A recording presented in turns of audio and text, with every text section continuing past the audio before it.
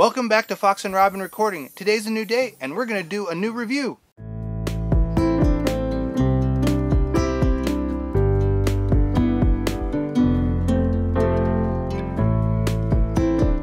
Okay, so this is actually the second time that we have shot this, because the first time we shot it, we put the SD card on the table here on the desk and we had a dog eat it.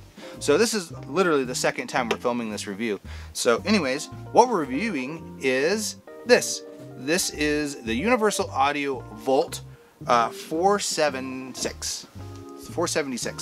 It's a great little unit. It's lightweight, really built sturdy. It's got some wooden sides on it, as you can see. Like there's wood there and there. But first, I'm going to tell you the reason why we got this. We got this unit because it's going to be in our B room. Also, it's going to be a travel interface, like when I go and do location recordings and I only need like a few inputs. Or I'm on vacation and I want to do some mixes and I don't want to use the outputs of my headphones on my laptop. I want something that sounds a little bit better. Or I just, you know, like I said, B room that we're going to do. We'll have a little like mixing / recording area off that way. Anyways, like I said, UA 476, it's built just with the quality of everything else that they build. There's nothing that I can say bad about this unit when it comes to build quality. The knobs feel great. All the inputs, buttons, they all work really well. So that's what I said. So first I'm going to kind of show you the front panel here, and I call this the front panel because it's kind of, there's a front, a top, and a back, and then a bottom's got the rubber feet.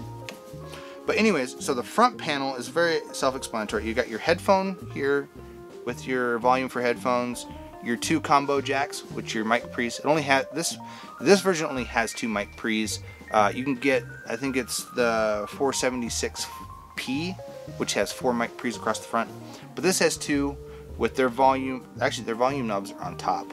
But you have this. You have a 48 volt instrument. So 48 volt goes across both of them, and then instrument line is for each of them. So as you got the 2 instrument lines here, you just hit the button and away you go. And then at the top here, you've got a row of buttons here, and then your controls over here are for your mic pre's. So you've got a volume for each of them, and then you've got the compressor, which is really handy, which is why, other reason why I got this is because it gives me kind of the analog compression that I want when I'm doing certain things. Then you can choose vocal, guitar, a fast setting, and then off.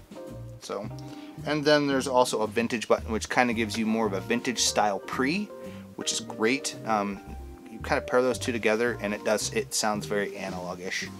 Not super analogish, but pretty analogish. And then you got this button down here that is your mono for when you're monitoring, along with your big volume knob here, just like the other guys have. It's not quite the same knob because it's not detented, and it's not, obviously you can't also control it via software. It's just an analog knob. And then across here you have sources, so you can do your inputs 3 and 4, 1 and 2, outputs 1 and 2, 3 and 4.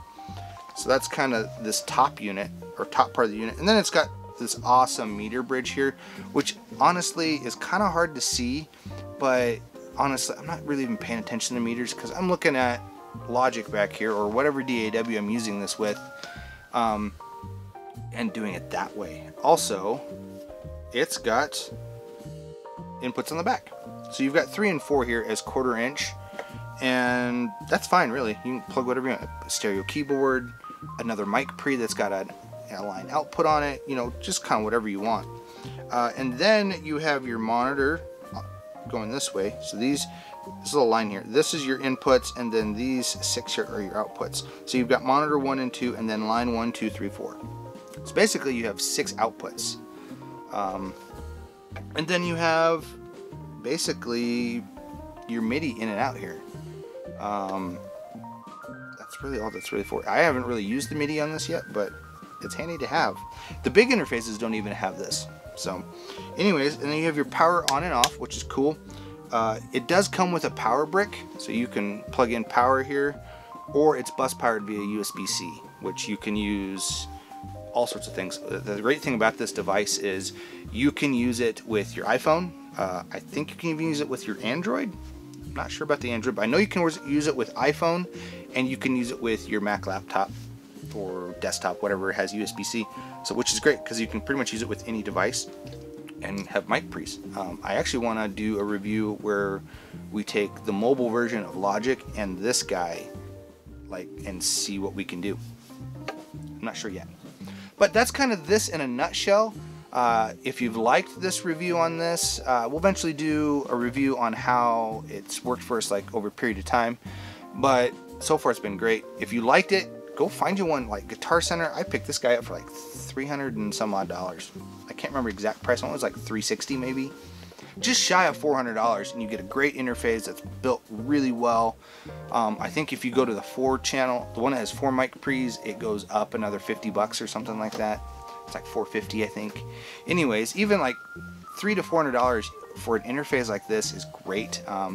It comes with the UA software, not the one that does the console, but UA's what do they call it? Connect, UA Connect, which gives you a slew of software that comes with this. I think Melodyne comes with it. You get some of the UA Spark stuff for free. You get Luna if you're into Luna. We kind of dabble with Luna. We've been having some issues with that. It comes with a whole bunch of drum software and stuff. It comes with a slew of software, which is great. So if you're starting out and you want a great interface, I would start with this. You can't expand it, but you can do most things with 4 mic pre's. You could do a drum kit with 4 mic pre's. Heck, you can do a drum kit with 2 mic pre's, and we might do a video on that with this. But like I said, if you like the video, go find you one. If you liked it, hit the like and subscribe down below. We're gonna go make some music, so we'll see you next time.